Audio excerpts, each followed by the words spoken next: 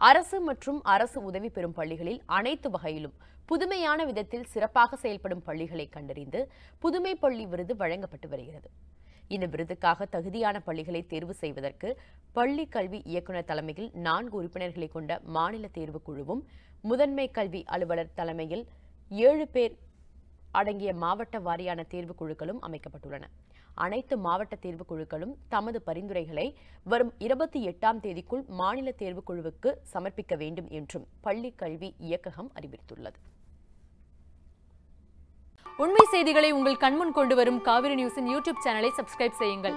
நொடிக்கு நொடி நாட்டு நடப்புகளை தெரிந்து கொள்ள kaaverinews.tv, Facebook, Instagram, Twitter போன்ற சமூக வலைதள பக்கங்களோடு எப்போதும் இணைந்திருங்கள்.